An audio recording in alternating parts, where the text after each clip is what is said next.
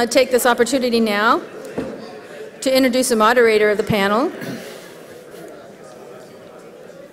As soon as people in the back, such as Ramesh, are sitting down, Ramesh Raskar, take a seat. Okay, if I know the name of anybody else standing up, I will repeat that name, so you take a seat. Okay, great, thanks a lot. I'm sorry I have to hurry this on, but we ran a little bit late. I apologize for that. This next panel is moderated by Dr. Chris Rowen, who is the founder and CEO of Cognite Ventures. He's a well-known Silicon Valley entrepreneur and technologist. He joined Cadence after its acquisition of Tensilica, which is a company that he founded to develop extensible processors. And before founding Tensilica in 1997, he was VP and GM of the Design Reuse Group at Synopsys. He was also a pioneer in developing RISC architecture, and he helped found MIPS Computer Systems, where he was VP of microprocessor development. He owns an MS and doctorate from Stanford University, yay, and he has more than 40 US and international patents. He was named IEEE Fellow in 2015.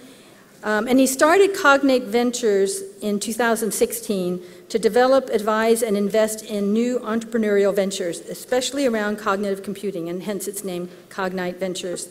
There's a lot of cognitive computing in AR and custom design processor, and the custom design processor in the HoloLens was developed by Tensilica, which, as you may remember, is the company that Chris founded. And I just want to read a little quote from a blurb that I read on the web, which is that this processor has 24 Tensilica DSP cores arranged in 12 clusters. It has 65 million logic gates, 8 megabytes of SRAM, and a layer of 1 gigabyte of low-power DDR3 RAM on top, all in a 12 millimeter by 12 millimeter BGA package. It performs 1 trillion calculations a second. It reads like a spec for a car, but that's what you need. You need all that horsepower, and I want to thank Dave Single for bringing Chris Rowen in to us to moderate this panel. I think it's a very important topic, and I'm looking forward to learning from all of you. Thank you.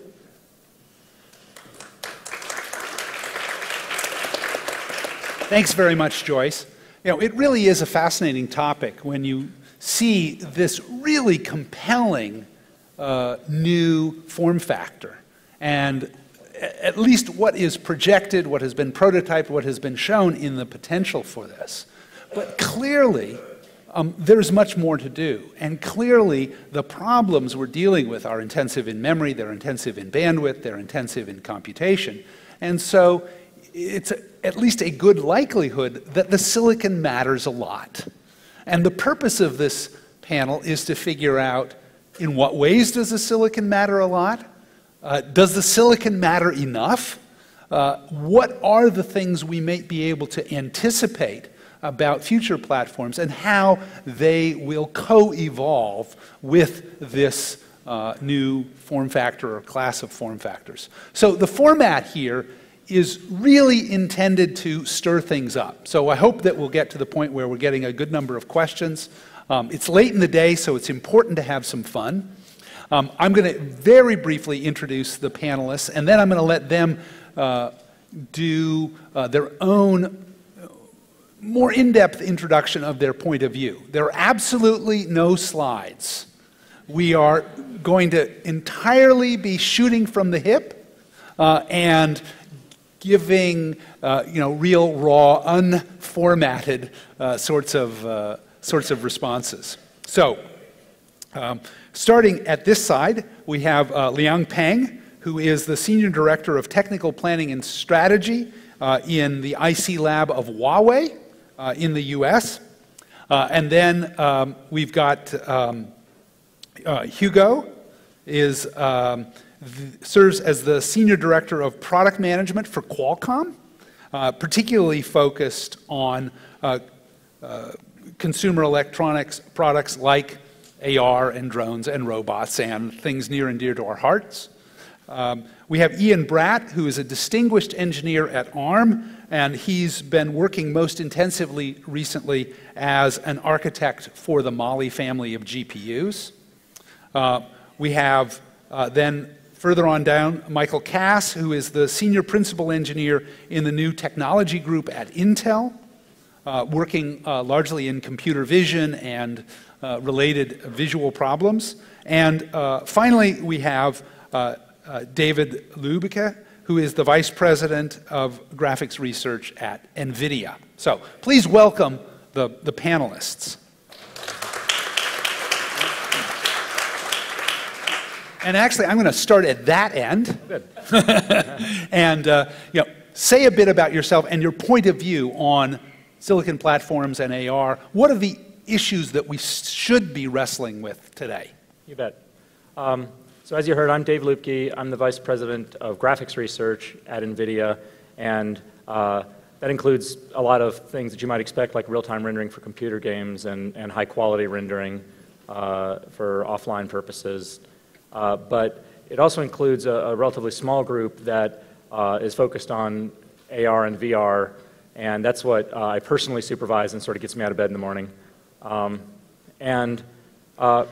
We're focused and we're thinking about the intersection of display and optics and rendering and human perception. Okay, so that's a mouthful, but I think that you really do have to consider all of those. You heard people say how interdisciplinary this field is, and I think we're tackling all of the problems that you've heard about, trying to think about ultra-low latency displays, trying to think about foveated displays, trying to think about how a foveated display plays upstream in the rendering algorithms and the silicon that embeds those rendering algorithms. How does foveation, for example, ripple upstream to the architecture and eventually even to the content development pipeline?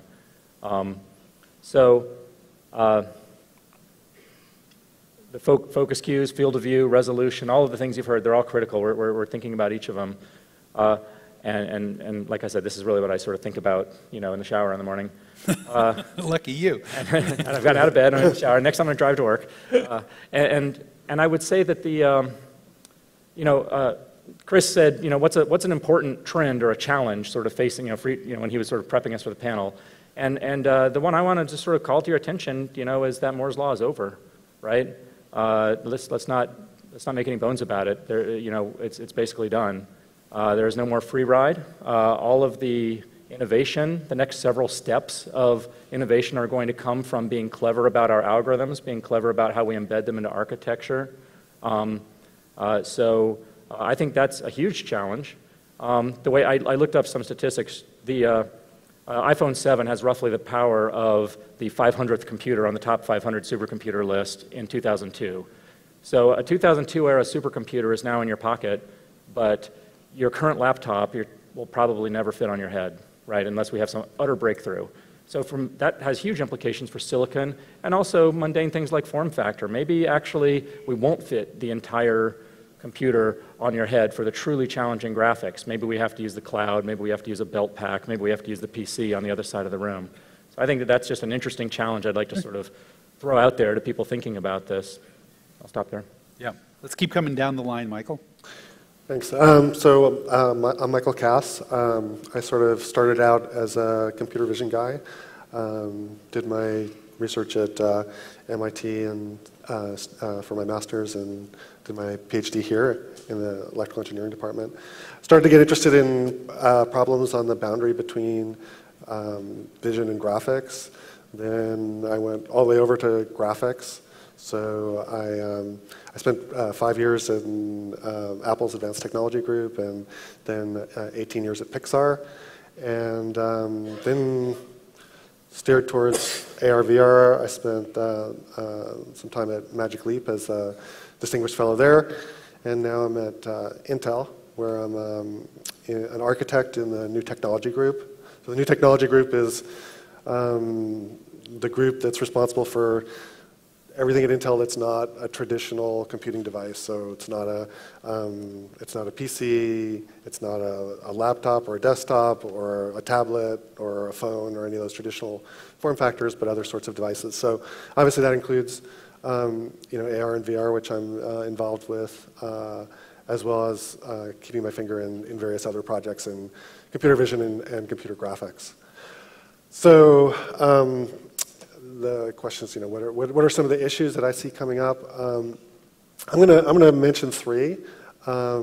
First off, nobody really knows what AR is going to be good for, right?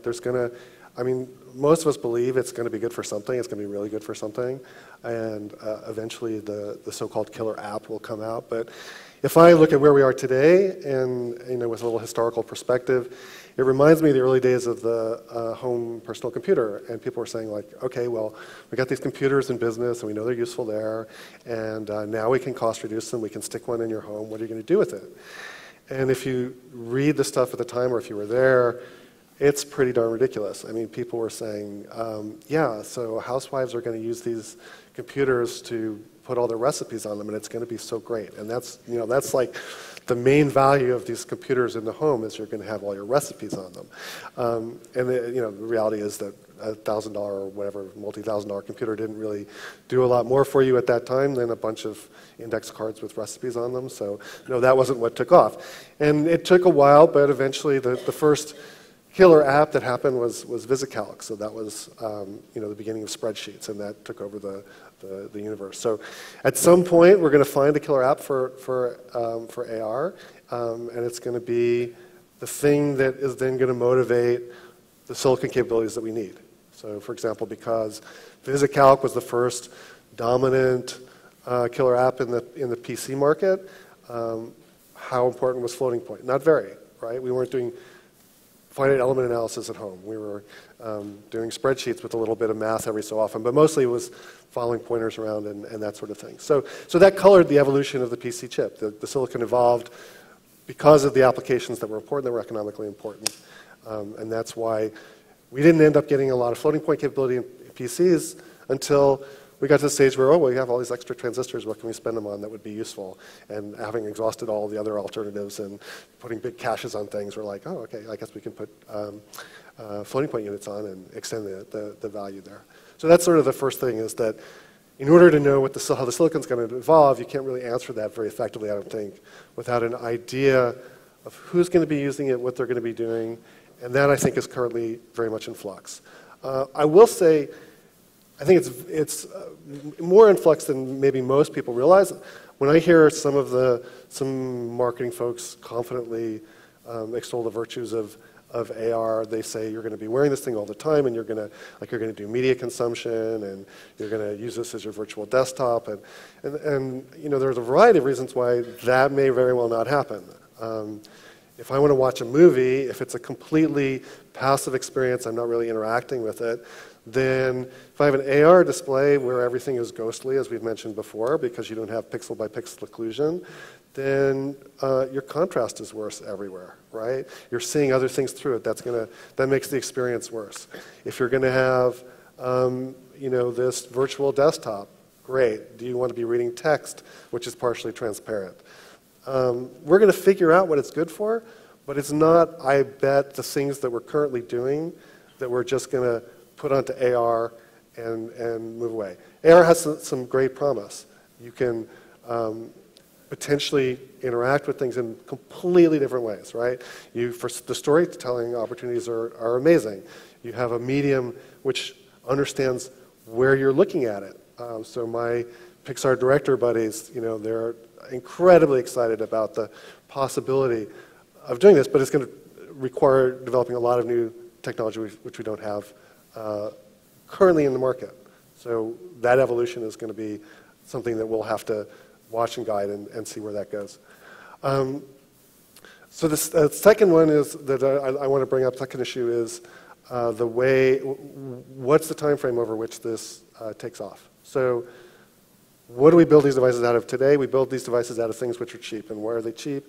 They're cheap because they're in cell phones, right? The whole Oculus VR thing, that wouldn't have started without the existence of displays, systems on the chip, other pieces, components, which are cheap because we have hundreds of millions of cell phones in the world. So there will be a time when VR volumes and AR volumes together get to the point where they can drive the silicon. Today we take literal cell phone silicon and we build stuff out of it. There will be a time in the future where we take those things and we modify them a little bit to make them better for AR and VR in ways that don't increase the cost too much for cell phones. Right? There's a future beyond that where we project enough volume that we can design chips that are primarily for that purpose. But that takes a lot of volume. If you have a system on a chip kind of effort that takes you, costs you somewhere between $10 and $100 million, if you're selling only 100,000 units, it doesn't make any sense. You're going to be paying $100 to $1,000 per unit in engineering costs. So as we understand better what the uptake looks like, that will inform what makes any economic sense and what people are willing to spend money and design. Yeah. The third issue that I wanted to bring up is the location of that computation. So obviously, we all have this vision, I think it's pretty much shared, of the ultimate AR device. It's small, it's light, it's low power, it's high resolution, it is completely aware of its surroundings at all times, it knows everything about everything, it's completely helpful to you in all situations, et cetera, et cetera, et cetera, right? And any real device is going to be a compromise. And there are many dimensions on which we can compromise, and a lot of people have made suggestions on what those could be. But one of the ways to compromise is if you can figure out how to move computation off of the head-worn device somewhere else, then obviously that reduces the power that you have, that reduces the potential weight, the comfort, the cost, all of those things can get better there. So the question is, and I think this isn't really open, as this progresses, as we move towards our nirvana, do we need devices where everything is either on your head, does that have to be on your head or on your body somewhere else, belt, pocket, wherever? Or does it actually make more sense that you're somehow wirelessly connected to some computing that's very nearby or far away? We've heard people talk about the cloud. Obviously, to some, the cloud, you picture an Amazon data center that's hundreds of miles away, and that has a certain minimum latency.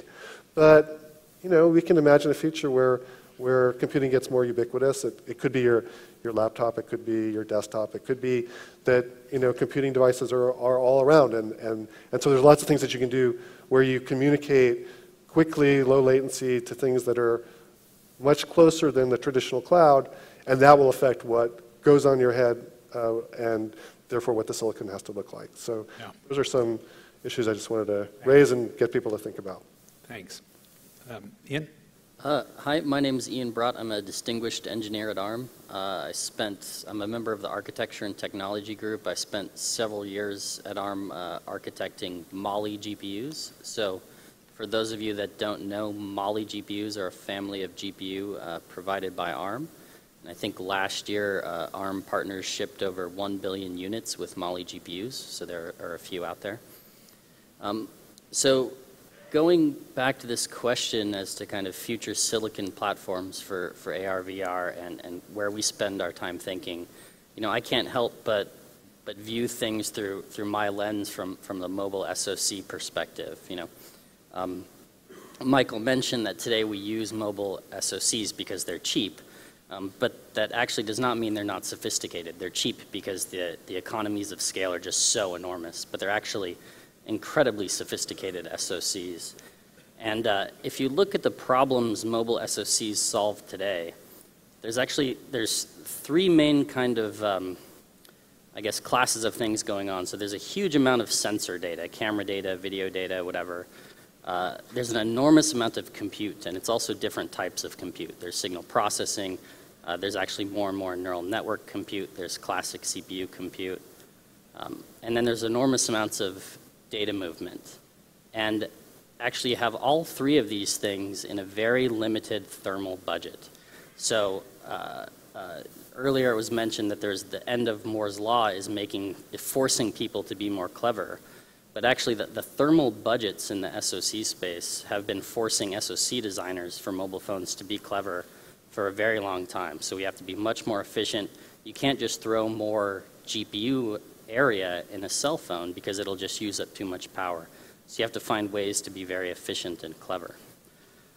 So when I think about that and those problems that mobile SoCs solve, and I listen to the folks in this room, I actually think they're very similar to the AR, VR problems. So there's a lot of sensor data, there's a lot of data movement, and then there's a lot of different classes of compute, all within this thermal envelope.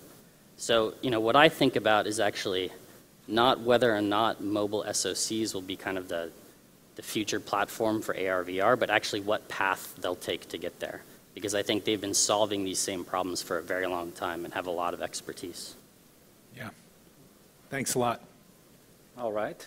I'm a little bit angry with you. You stole all my points, not surprisingly, come from Qualcomm. But yeah, my name is Hugo Swart, Senior Director of Product Management. 14 years at Qualcomm. A good part of it in our R&D division, looking to 5-10-year technology, new technologies. And for the last, let's say, 5 years or so, came into the product management division of our business unit, QCT, and responsible to take our Snapdragon silicon to adjacent markets to smartphones. Right, I think the key ones, of course, VR and AR, but also looking to other spaces like robotics, drones, that, interestingly enough, share many of the same problems that we see in VR and AR when it comes to computer vision, neural networks, deep learning, and so forth. When my product managers ask me, hey, what, next chip, what do we need to do? What are the things that we need to focus on our next generation chips? Generally, when we look into AR, there are 3 big buckets, right, of features or IPs that we work on. First are, IPs related to immersion. Right? I think a lot was said today about GPU, graphics, CPU, video engines, right, that go 4K, 120, 8K in the future. So the multimedia piece, right? So of course that's critical, and we need to continue investing on that front. So that's the first bucket. Second bucket. Cognitive functions, computer vision functions, right? So we need to look into how to accelerate some of these algorithms in hardware, right? We don't want to be using, CPU and GPU that, you want to use for your main application to run these algorithms. So we are looking heavily into either dedicated hardware or DSP with our Qualcomm version HVX, that we can do these algorithms in a more efficient way, especially power efficient way. So that's the second bucket, right? Cognitive functions, computer vision, context awareness, and so forth. The third bucket that maybe surprisingly I haven't heard much today, but connectivity, right? So I think when we look into AR as this holy grail, maybe the HMD, that you walk with it the whole day, you carry the whole day. Well, you need to be always connected. Right? The same way that our smartphones are always connected, we need it in AR HMDs, and maybe even at faster and lower latency than what we have in smartphones. So I think today we take it for granted, right? Connectivity. But we really need to be looking at what are the connectivity requirements for these AR HMDs. A lot, is being done in the 5G realm, but I mean, we have to look at connectivity from wireless WAN, wireless LAN, and even within the body. So these are the 3 buckets, and that we're looking at, and we have roadmaps in these 3 buckets to address AR HMDs. And before passing to the next colleague, I mean, one thing that we are seeing at Qualcomm is that we feel that in AR, today, we're the same way when we started the first smartphones, or even the first phones, right? 30 years ago, right, you imagine, you know, those big phones that, you know, maybe you had to plug it into the car, and that's where we probably are today in AR. So after, you know, a few years, some disruptive technologies come, touch, better displays, the first smartphone comes in. And then you have the first apps, right, the first ecosystems that, you know, multiply the use cases of the phones. And we believe we're going to follow pretty much the same way in AR as to what we saw in phones and then smartphones. Each year, you know, incrementally better. And then, you know, you look at the course of 10 years and you say, wow, what have we created? So that's the vision that we have at Qualcomm. Yep. Snapdragon, we feel it's a great start for, you know, the first generation devices. And we're looking now into what do we need to do year over year, similar to what was done in the phone space. Yeah, thank you. Liang? Hello, everyone. My name is Liang Peng. I work for Huawei, lead the tech planning team in the US IC lab. And the reason why I got involved into AR VR is because I have a very good background in computer graphics. So about 23 years ago, I was a PhD student at Cornell University. In fact, I was sponsored by someone in this room, pay for my tuition and doing research. But at that time, I had the opportunity to get introduced about the first time the head-mount device, display device. Somebody in the UNC did the project, and quickly I noticed that the motion was so slow when people move around. You know, the display just tracked very slowly. But there's someone who told me that don't worry about this, because semiconductor, the advancement of semiconductor and Moore's law are going to change all of those. And I believe that. I come to the Silicon Valley. And then in my first job, well, actually second job at the Silicon Valley, that I had the honor to work with a great company, NVIDIA, that I have the opportunity to work on the first pixel shader of the GPU. And then that's a great project, and not only it becomes a foundation for the graphics, it changes the, you know, making graphical rendering a lot more flexible and create a more realistic, photorealistic rendering, but also becomes a foundation for the AR, VR, and also for the AI's computing as of today. So I have the reason to believe in the future, going forward for many, many years, this computing or the hardware advancement will going to continue. But at least a lot of challenges. One is to make things render well and you know, serve the need for the future AR, VR application. We have to, you know, doing a lot better than today's computing model. We have to factor all the human perception model. I think some of the people here were the expert on those. We have to put those things in our, not only in our simulator, but in our silicon, so that we can actually accelerate those, doing a lot more computing. But this is very, very challenging because the thermal constraint is our biggest enemy. We have to find a good solution for it, not only at the you know, device level, but also at the very, very fundamental level, like a manufacturer level, foundry level. We need to find a good transistor and a semiconductor device, and which can produce a very, very low power you know, computing to providing those functions. That's one thing. And also at the architecture level, whether it's a kind of like a super dedicated hardware solution, or even GPU is still part of that, or you know, doing some system level partition, like having the device computing somewhere, and then having either Bluetooth or Wi-Fi to pass the signal and the data to the display device, which is much less constrained powerly. So that's one thing. The third point I want to make is actually very similar to my colleague from Qualcomm. I think the connectivity. So the computing not necessarily at the local, but you might have a very distant guy computing and doing the interaction with you, teleportation, and also those things are very, very important. You have to not only make sure those guys interact correctly, but also with a very low latency so that the interaction is seamlessly.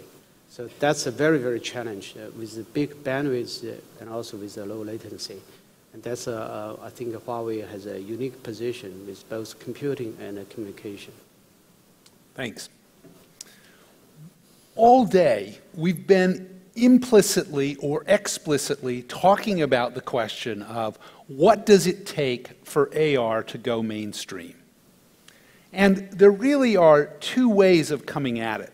And Michael alluded to one, which is what's the reason that people will adopt it? What is the killer app? What is it that we will discover we want to do with it?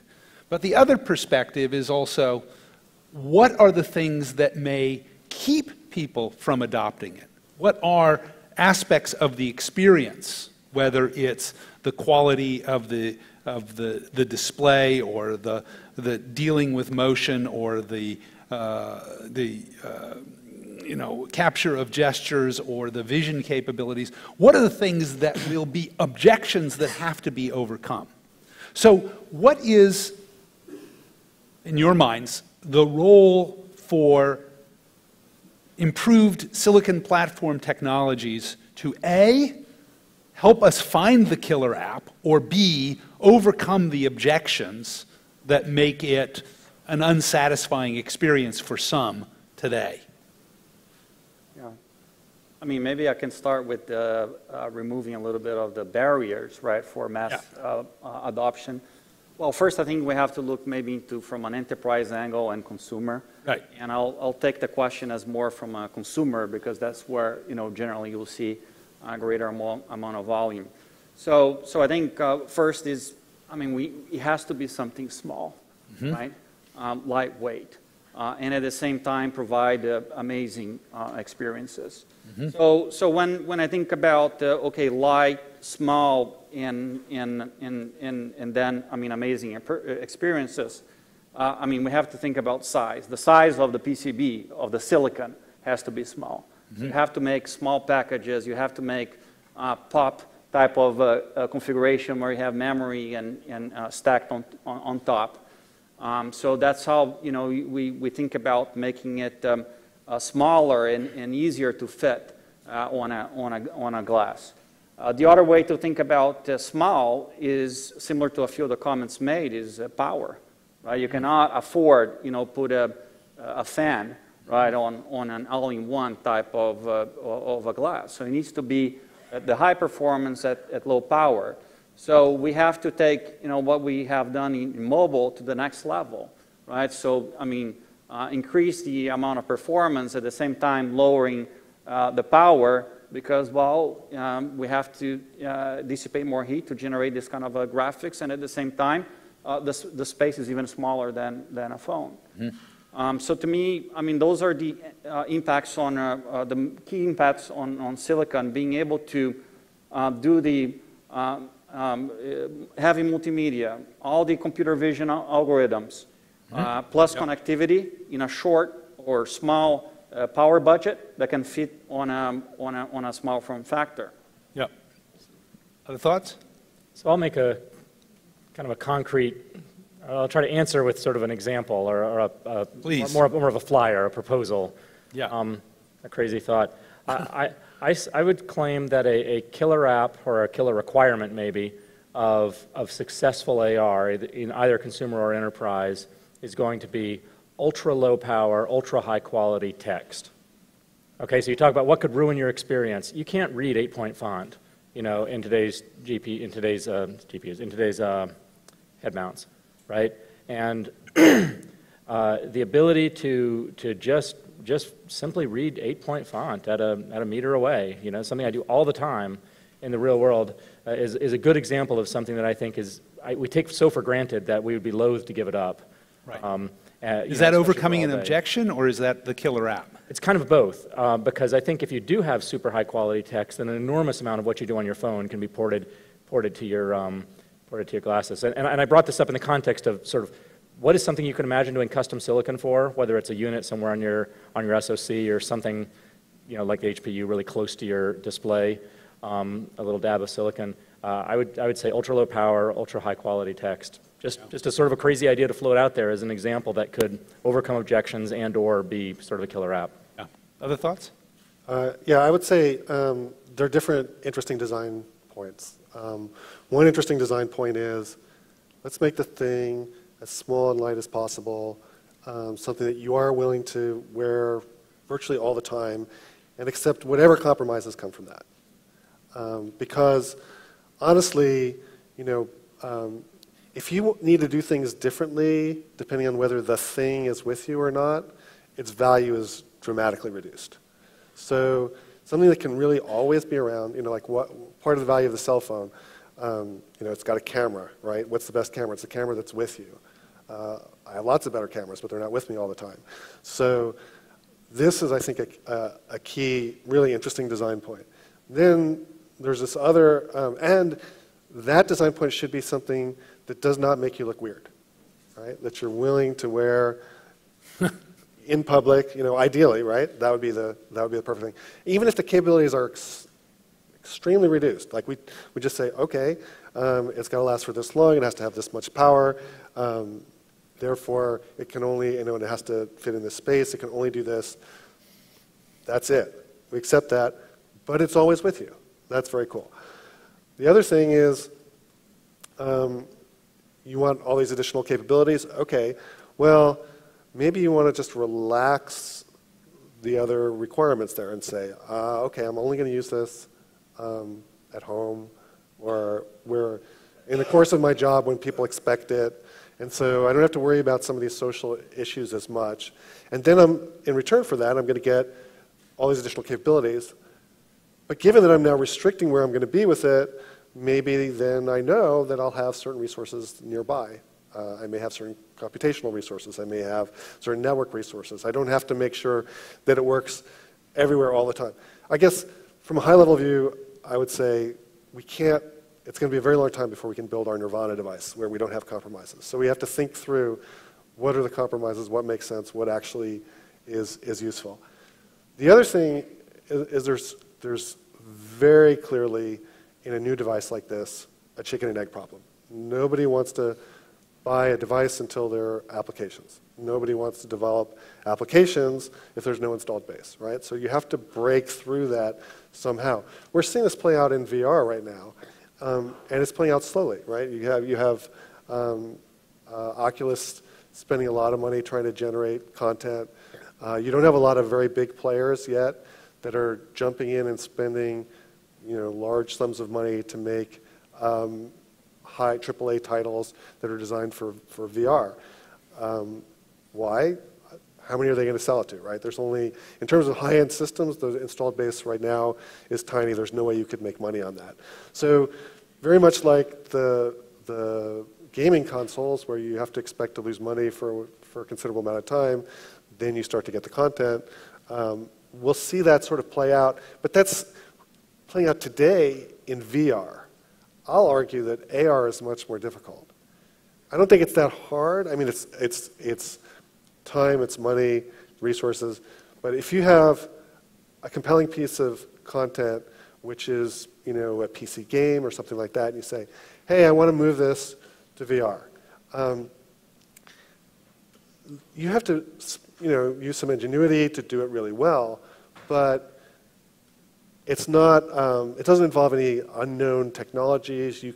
Today you could take a AAA title, a game, and you could say, all right, I'm going to make this into a VR title, and this is how many people it's going to take, and I could schedule it all out, and you know how much it's going to cost. There aren't a lot of mysteries there, right? Talk about AR, you're in a different situation. If you truly want to have, in a typical VR, in a game, for example, you know the geometry. Not any issue there. You can plan everything out. AR, you have to have a way of authoring things which can deal with unexpected objects, right? Geometry that you did not anticipate. It may have to do strange path planning. It may have to do, just even locomoting over weird surfaces, right, and making that look reasonable if you're doing a game.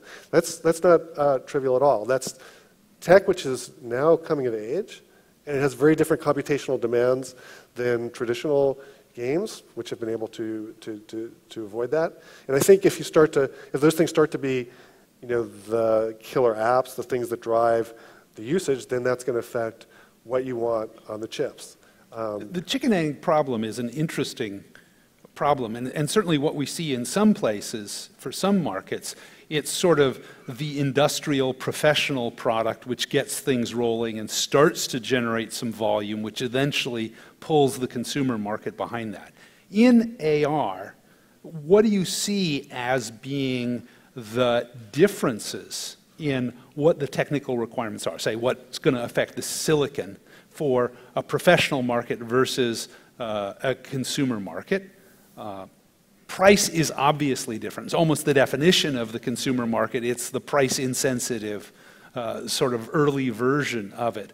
But technically, it has often been the 2 or 3 year out forecast of what the consumer product could look like. So what, in the case of AR silicon platforms, you think is relevant about the professional industrial product with relationship to the consumer product? Well, just to make a quick comment, I think in the long run, I don't see the difference. The same way, you don't have an enterprise smartphone and a consumer smartphone.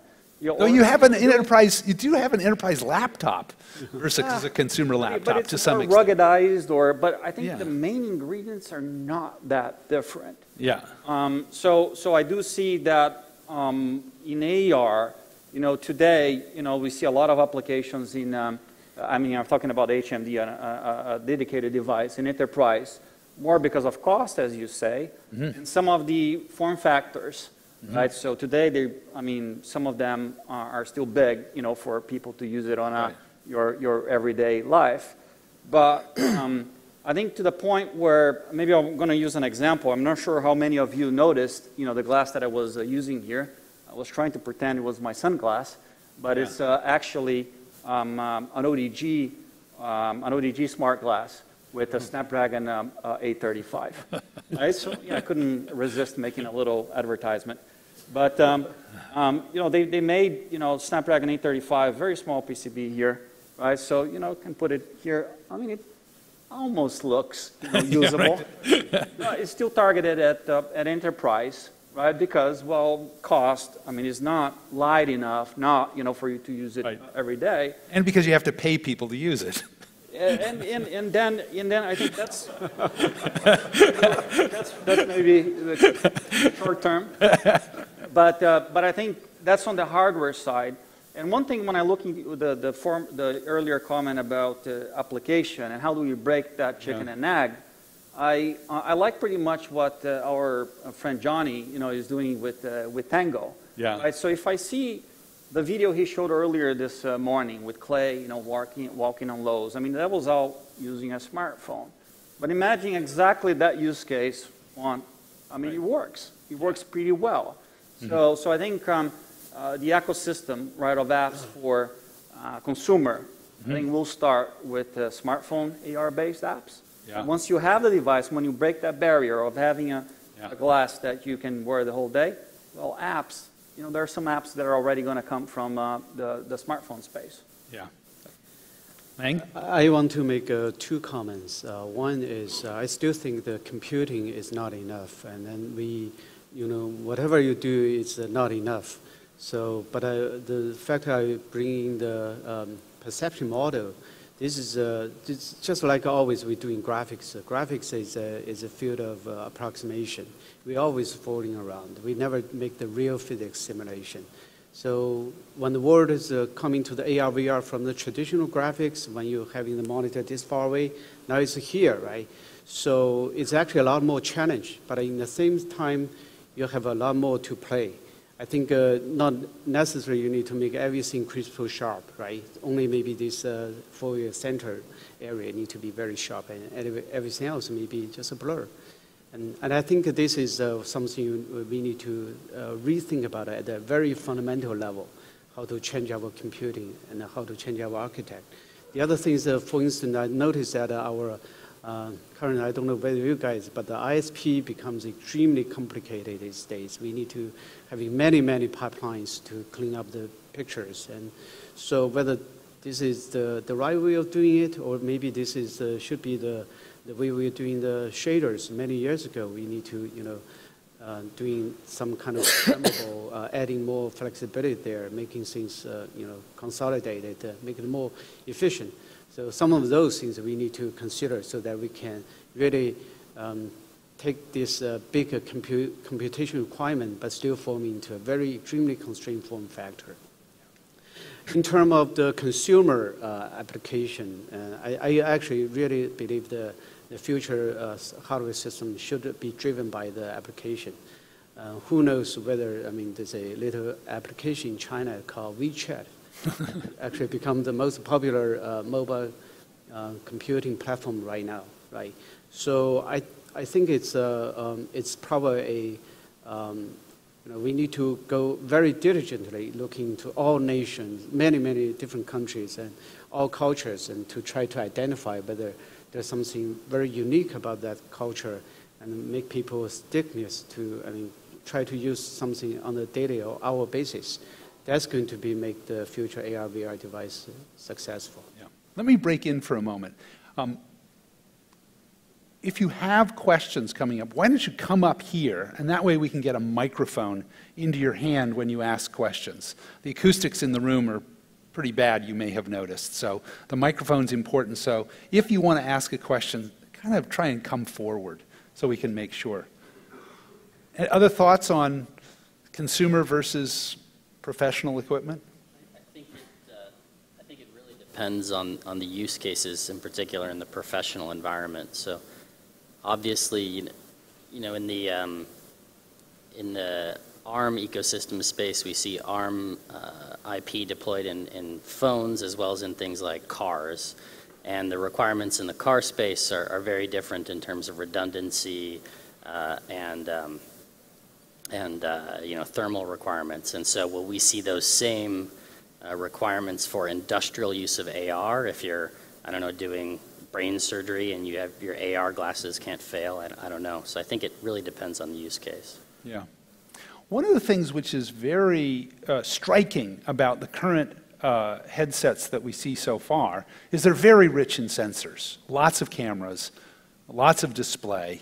And as we try to drive down cost and power, the question is, well, how much does the silicon platform matter? Does anybody have any sort of at least rough estimate or projection of the fraction of that cost and power budget which is actually directly controlled by the silicon itself? Is our leverage on the silicon affecting 20% of the power or 60% of the power?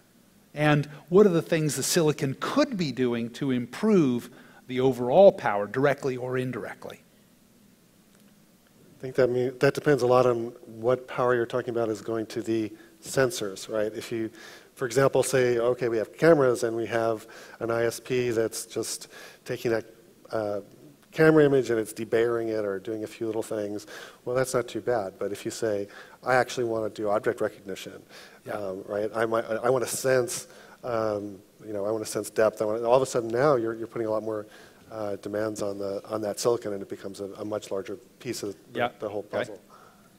Yeah, I would agree. I think that the graphics and vision, I believe, construed broadly, have the opportunity to use so much power, so much computing power that I'm not even sure we can put it all on the head, like I said earlier. So I mean, now that depends. Like, do you need high-end graphics or is text enough? Is low-end crappy graphics enough? It totally depends on the application, and I do believe that there will be many instantiations along that sort of trade-off curve.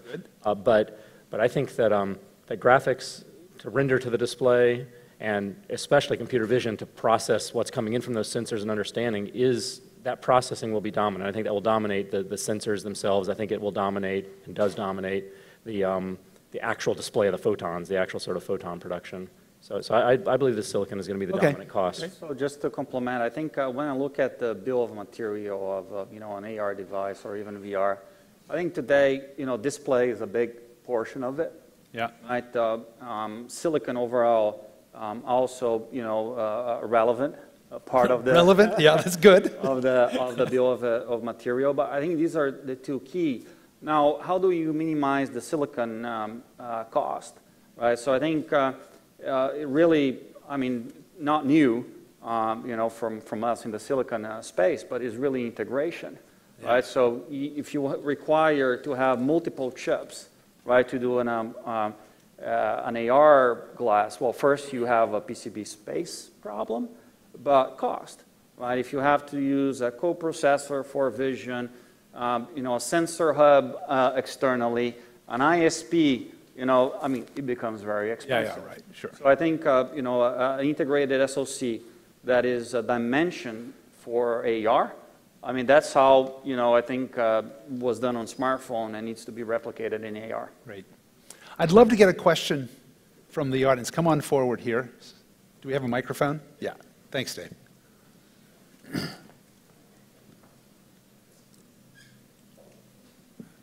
So I was thinking of a number of questions about, trying to pick which one. Choose one. So yeah, one thing that is really important for developers is when you're trying to integrate with an SoC, right? And you get these really long data sheets, and the more complex the SoC is, sometimes the harder it is to develop a wearable or some kind of application. So one question I have is, from your perspective, which of the SoCs are going to be easiest for small groups to develop products on top of? And what is the role of open source hardware going to be from the perspective of your company in enabling those developers? Actually, we just have a recent collaboration with ARM and Google on this thing called High Key. So it's something like with our Kirin 960, and in the future it would be 970, to give it very cheaply to the developer. You can use it as a platform to do some of the early development. I think that's having a lot of very good SoC function, and then you can use it reasonably cheaply for a small startup or a research project. And just to tie that back to an earlier question about kind of lowering the barriers for finding the killer apps, I think it's things like this that are going to be required. So silicon providers need to partner with the software guys. We need to provide the proper layers of abstraction and software so that we can kind of plant 1,000 seeds and let guys get their hands dirty and invent those killer apps. Yeah. And from the Intel side, there is obviously there are certain chips where the support is very expensive and only goes to large customers, but we have a makers innovation group at Intel, which specifically builds small, cheap SoCs for individuals to experiment with and build different projects with. So that's where you'll be able to find the kind of support that you would hope for as a very small player. On a slightly different take on open source hardware, yesterday NVIDIA announced that we are open sourcing the DLA, the deep learning accelerator, in our latest chips, and that's a small sort of hardwired unit built specifically for inference, low precision inference. So I think we and others are seeing the importance and benefit of that to sort of help foster this ecosystem. Like, we would rather have that ecosystem flourish. NVIDIA's probably never going to make the chip that goes in a light bulb, but somebody will, right? And I think anything we can do to sort of help that flourish. For us in this case, it's deep learning, something that we really want to see expand. Okay, great. Next question. So it seems to me if we're evolving towards eyeglasses as a form factor for AR, that the compute is going to be offloaded. So fundamentally, that seems to be where we should be heading. Mm-hmm. You have sensors in the glasses, they transmit the data to your compute, maybe it's your phone in your pocket, it comes back with meaningful data that's displayed. Anyway, have you guys, it seems like heat dissipation is sort of the holy grail for whatever amount of compute and or sensors we have in the wearable. Have you guys done work with like carbon nanotubes or any kind of crazy new sort of heat dissipation technologies? Because that seems fundamental to me. That's my question more like. Yeah, I mean, on the silicon, I mean, we were doing reference designs. I don't know the specifics on the thermal design, but we do see that an all-in-one device is the holy grail, or where we want to be. I think, you know, offloading to a smartphone or a belt bag, I don't know, maybe, you know, initial designs will have that, and mostly to the enterprise. But really, we have to look at, you know, all-in-one and passive, right, to your point. We have done designs, and we work with OEMs, actually, our customers, to do these thermal designs. I don't know any specific, but I mean, if you look at this design, I mean, again, it's passively cooled, and it was able to, you know, do things quite properly. Yeah. I mean, I think it's pretty clear that AR is not the only application that cares intensely about power. I mean, mobile devices and IoT are all kind of pushing the envelope on it as well. And something like carbon nanotubes may be a factor, but it's going to be a rising tide that hopefully lifts many ships, right. Not just this one. Yeah, let's take another one. Hi. I guess it's not surprising that there's a lot of discussion about hardware in this session. It sort of was in the name. Right. But I thought Michael Kass had a really good point about the killer app, you know, and he used the example of VisiCalc. So I'm just curious, and I have an answer to this, but I'm going to ask you first to see what you think about it. Why do you think VisiCalc was a killer app? Why do I think? Actually, I mean, obviously people figured out use after use after use for it. I actually haven't studied the details of the adoption, so, but are you going to tell us a story? I have a thought on it. It made possible something that people were already doing, and it made it a lot easier. Right.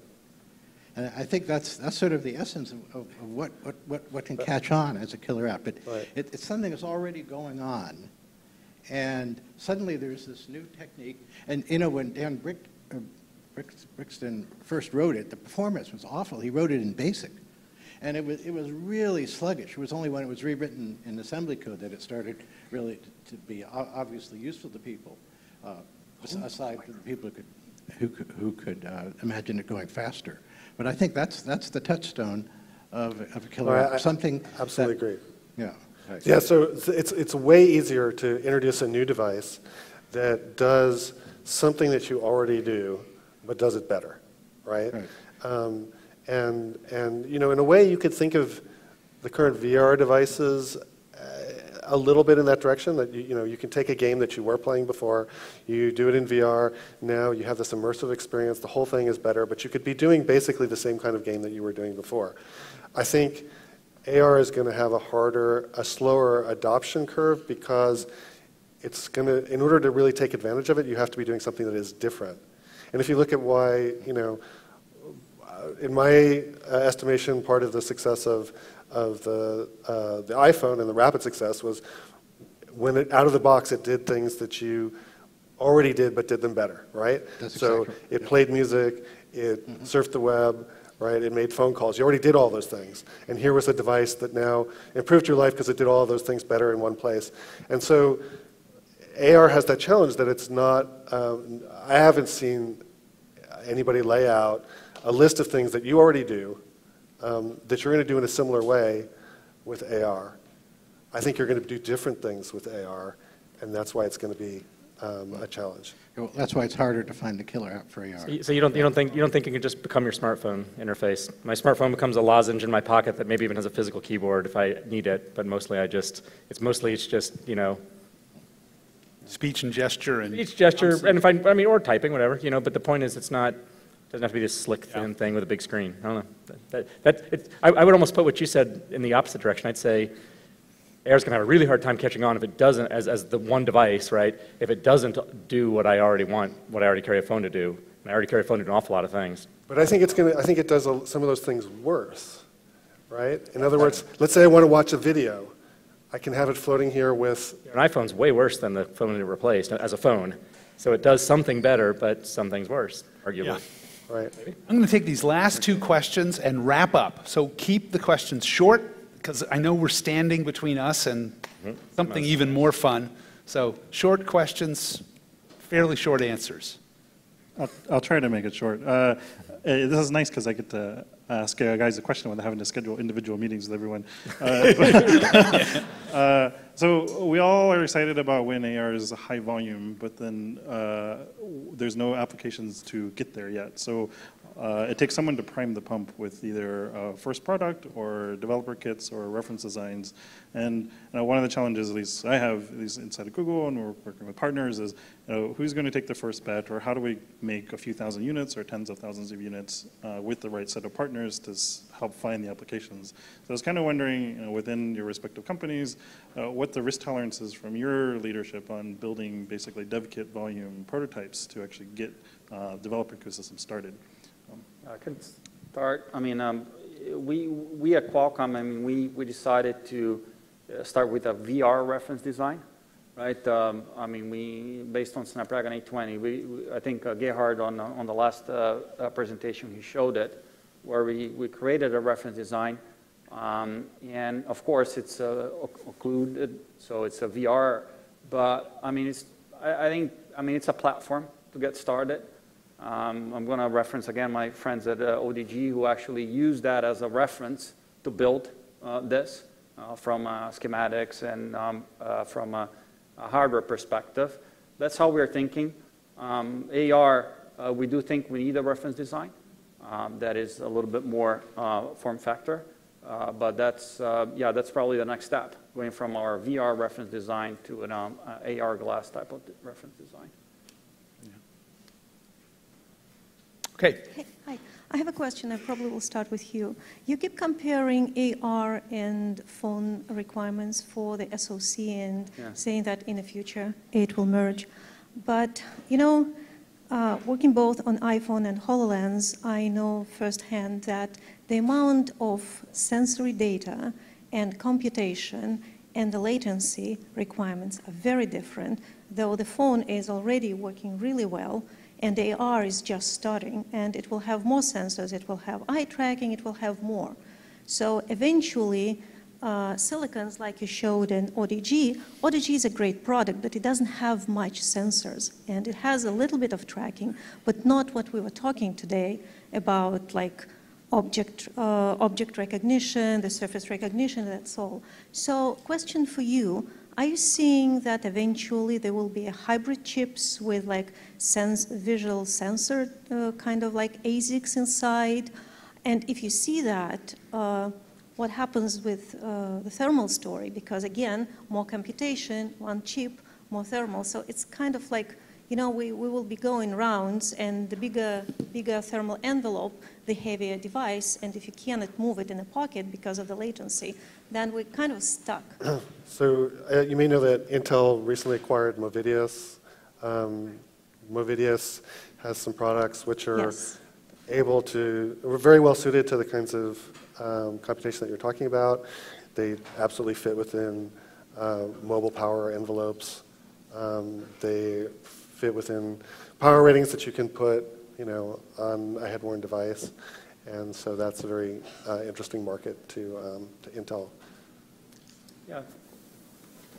Yeah, I want to address the issue. I think AI is probably going to change everything. So this is probably another thing so we can consider intelligently solving the problem using the, carefully analyze the usage model, try to identify whether there's something interesting happen or there's something never. I mean, it's a very boring period which you can completely shut down or semi-shut down the sensor part. So that way, it's a reasonable solution. I wouldn't say it's a solving for everything, but this is probably can help. Mm-hmm. Okay. Yeah, I mean, the only last comment is also on our reference design, our VR reference design, we are able already to have eye tracking and stereo cameras, looking forward. Mm-hmm. So, I mean, we already have proof of 4 cameras Do we believe that in the future we will need more cameras? Yes. Right, so you'll need maybe one looking back. I mean, maybe like the HoloLens implementation, you have 4 looking forward. And one in your pocket too. In your pocket, but sure, we want to have a a 360, if not a 720, view. I think that's the direction we're going. I think the point. I'm going to go back to my colleague from Intel, saying, well, in a first phase, use silicon that you already have. In a second phase, well, you increment, and that's what the phase we are right now. 2 years ago, we already started changing our SoC for lower latency, for head tracking, and so forth. And I think everyone in the silicon space is taking, the approach of, how do we evolve this, right? Without having 100 million units of AR glasses out there, how do you, do it step by step? I think that's probably a good point to stop on. We're now at least 15 minutes over schedule. So please join me in thanking the panelists.